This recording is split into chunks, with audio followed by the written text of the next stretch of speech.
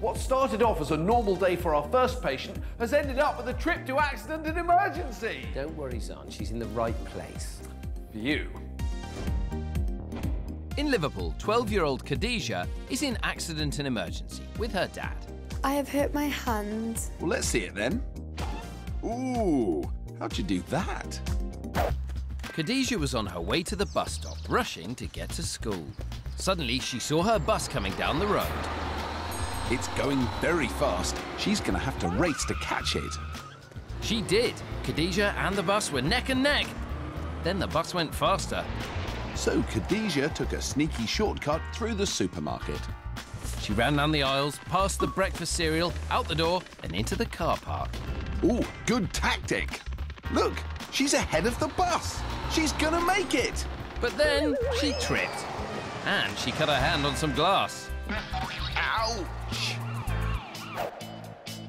Before anything else, Khadijah is sent for an X-ray of that hand. OK, all finished. Then it's off to see nurse practitioner Jenny Cardis for an examination. Can you make a fist for me? Lovely. And stretch your hand out for me. Excellent. I was checking to see if she had a full range of movement to her hands and checking to see if she had normal sensation. She had a little difficulty with moving her thumb.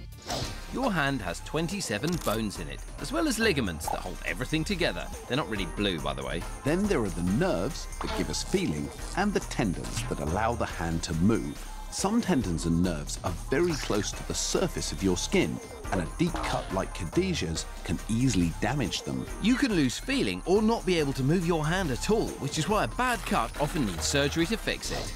So what I'm going to do, I'm going to have a little look at your X-ray. Before any treatment, it's important to check for anything that might still be in the wound. So can't see any obvious glass, so I'll go and have a little chat with Dad. So I think what we need to do is give it a good clean, put a lovely dressing on it, start with some antibiotics, and I'm going to ask you to come back in the morning. We might need to get plastics to have a little look at her.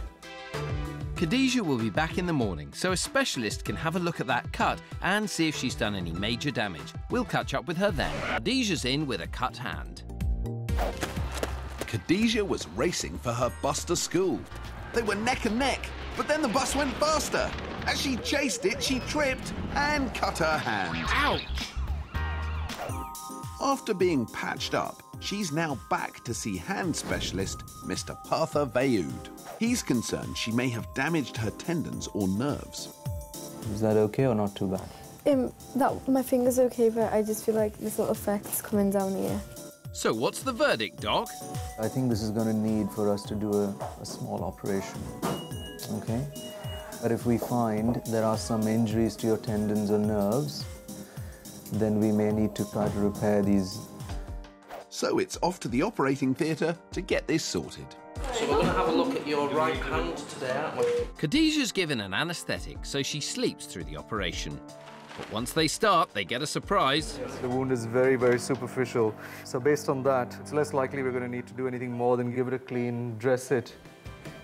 Well, that's brilliant news for Khadijah. Her hand is fine after all. So, what have you learned, Khadijah? I've learned to never rush for a bus or take shortcuts in places that aren't really safe. Wise words. Bye. Give us a wave.